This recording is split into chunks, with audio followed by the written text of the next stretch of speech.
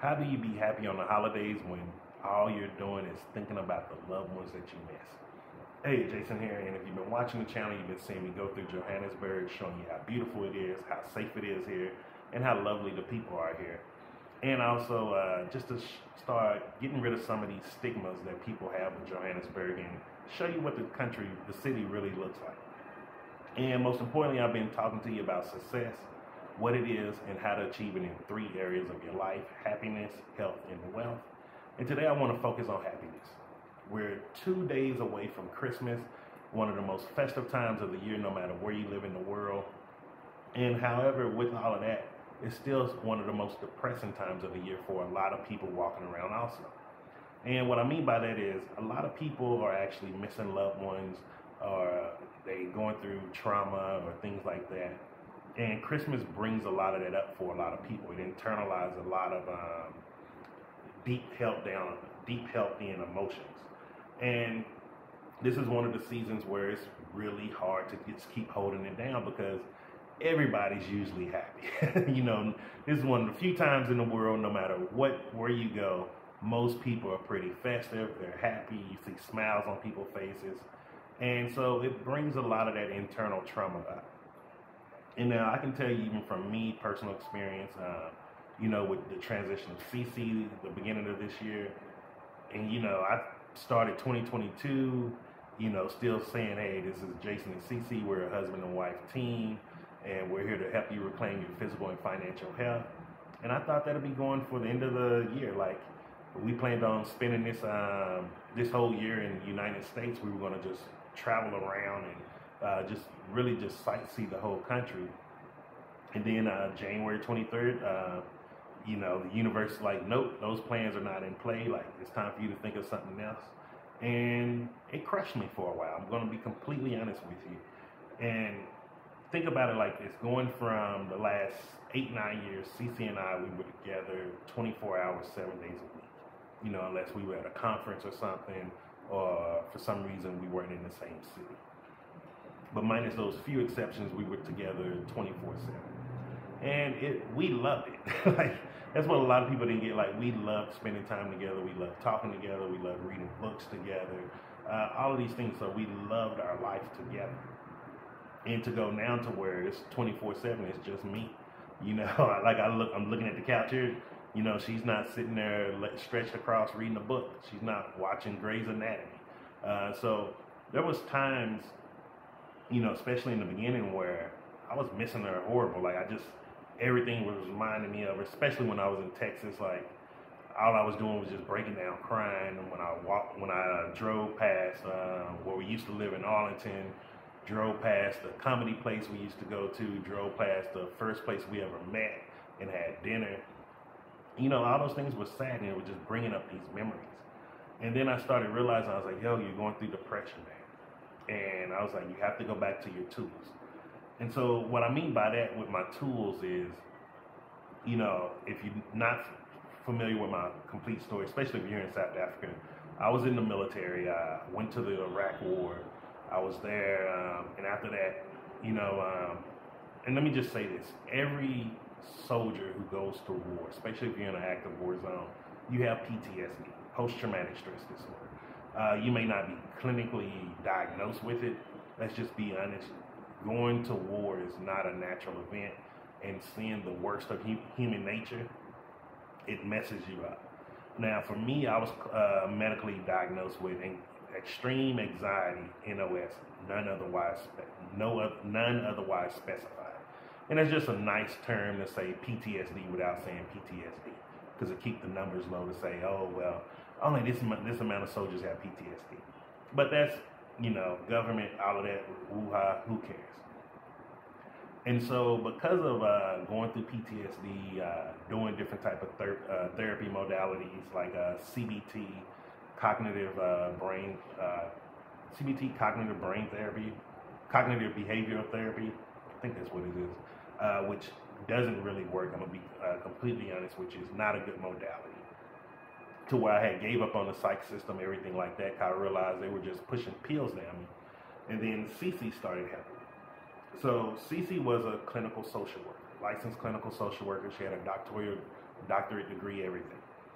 And one of her modalities that she was teaching me was ACT therapy, acceptance commitment therapy, meaning you accept what happened to you, you're committed to change it, and you're doing it in a therapeutic way for you. And so this modality really did help me, and this is how it equipped me with giving me some tools for whenever depression and stuff like that started kicking in, to where I went from maybe months to being extremely depressed, to where it started turning into, days and hours. And even now, when you see me, sometimes I could be having a little mild moment of depression and people don't even know it. They're thinking I'm still happy. And anyone can achieve this. And it just takes some tools, and you have to build the muscle of this. And so we have to realize that we've been programmed to act a certain way from society, from your government, depending on what type of country you live in, and up to your religious background also, whatever your family upbringing is. So all of these things have us living a very specific way. And so if we want to change our lives and start changing things around us, we have to stop living that specific way and live the way that we want to live. And so the first part of acceptance commitment therapy, what I did was I started focusing in on what makes me happy. And you should do that too. Really start thinking about this. What makes you happy? What is it, the things that make you happy? What brings a smile to your face? One of the things that makes me happy is watching cat videos. So I can go hours watching cat videos, and people are like, dude, this dude kind of crazy. And I'm like, hey, I don't care. I'm happy. And one of the other things that I like to do is I like to walk in nature. If you see some of the videos that I posted up with Cece where she talked, like, she's like, yo, this dude will go walk for hours. It makes me happy to just be out in nature and just breathing fresh air, seeing the trees, hearing the trees crackle. And that makes me happy. Another thing that makes me happy is travel. So many people are always asking me, like, oh, when are you going to find a home country? When are you going to find a place that you can just call home? I don't want to call a place home. I call this earth my home. It makes me happy to travel and keep learning new cultures, keep learning new environments, keep learning just how people are in different areas. And so think about that first. What makes you happy? And it can be small things such as seeing a butterfly, to big grand things, to like, hey, do you want to live in a certain type of house or something? And then that ties into the second thing, which is, what do you want your life to look like? Like, you have to design your life. You need to start being self-made. And this is why most of us, this depression and all of these problems just keep going on, because we're not ever taught to focus on what makes us happy, or what do we want our life to look like. And so with what you want your life to look like, this can be materialistic things. Like, there's nothing wrong with being materialistic. Like, I'm going to give you an example. This flat that I live in right now, it's a bachelor flat, like 43 square meters, really beautiful place. Perfect for me, perfect sizes. I have places to study, I can exercise if I want to jump rope, and don't feel like walking down to the gym. I can just look outside of the city, I can see the stadium out here. Beautiful place. I can see Museum of Africa right over here out my window. I can see people on the street, I can just people watch. Really nice place. However, once my lease is up here, I don't want to be in this place anymore. It's not where I want in my life anymore. Now it's time to upgrade my life. So the next place that I want a penthouse apartment. I want to have a penthouse living. And a lot of people will be like, why would you go spend extra money on that? It's because it's what I want. And so really start thinking about, what do you want for your life? Stop giving a fuck about what other people tell you should have for your life, or what they would do with your life. Because they're not doing anything with their life. So what do you want with your life? And remember, the first thing you want to do is, what makes you happy? And the second one, and this is just as important, what do you want in your life? And make it materialistic. Sometimes we need to be materialistic. We need to start looking around and be like, yo, you know what? I want a nicer car.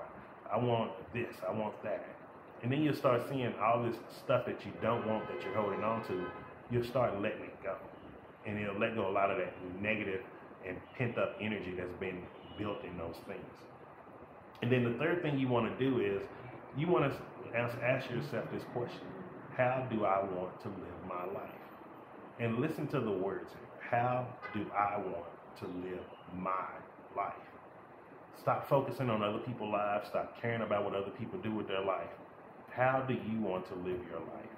And when you start doing that, what you're doing, you're creating a standard of living. You're creating a standard of your life. And this is where a lot of people get really confused about me, because I have standards of living for different facets of my life. Like I can tell you this, like with relationships. So there's a lot of places that I go to because I'm very metrosexual. I get manicures, pedicures. I get groomed on a weekly basis, get massages, stuff like that. Most guys who look like me and bulky and big like me don't do that much. So with that being said, like there's a lot of nice looking women in these places, and there's a lot of times they're interested in me. However, I have a standard of my life which is I do not create drama in my life. Meaning if it's something that I have 100% control of, I will not let it affect my life. So I don't date women that work in places that I go to. I don't date women that work in restaurants that I go eat. I'm plant-based vegan, so it's not that many restaurants that I have to choose from in the first place. I'm not going to bring drama dating someone and then it don't work out, or we're just not interested or not compatible, and now it's awkward going to a place that I want to go to. So, like, that's a standard of my living. Another one of my standards of my living is I don't date women who live in the places where I live. And it's not saying something wrong with that. It's just saying I don't want people having access to me 24/7. Like, I know how I want my life. I live a very private, secluded, conservative life. Most people, even though they're like, man, you're very liberal, I live my life very conservative. I don't like having people having access to me. I just don't like drama. And it's something that I don't have time for. I have zero tolerance for. And so with me potentially dating someone that lives in the place where I live, it's just an opportunity for drama and stuff to happen. So I create a standard of my living where I don't do these things. And a lot of people just don't understand that. And then in the beginning, it used to confuse me. I'm like, why would somebody want to talk to me? You know, I come here, I'm a client, blah, blah, blah. And then I started realizing people don't have standards for their life. People are expecting luck to help them. And one of my favorite quotes from Think and Grow Rich by Napoleon Hill, he says, riches never respond to wishes. We can't wish for our life to be a certain way. We have to demand it to be a certain way. And the only way to demand this for your life is to start setting standards. How do you want your life to look? How do you want to live your life? This is your life. Create your standard of living instead of letting the government or your family or your environment create the standard for you. And so when you start practicing all three of these, you're going to start seeing internal happiness come from within. You're going to start seeing you don't need people outside of you to make you happy anymore. You're going to also start seeing that you're going to be happy when you're alone. And most people can't handle that. And they're going to be looking at you like, yo, what is wrong with this dude? Or what's wrong with this chick? Like, they kind of weird. And so those are the three things you want to start focusing on. And this is how you'll start becoming happy.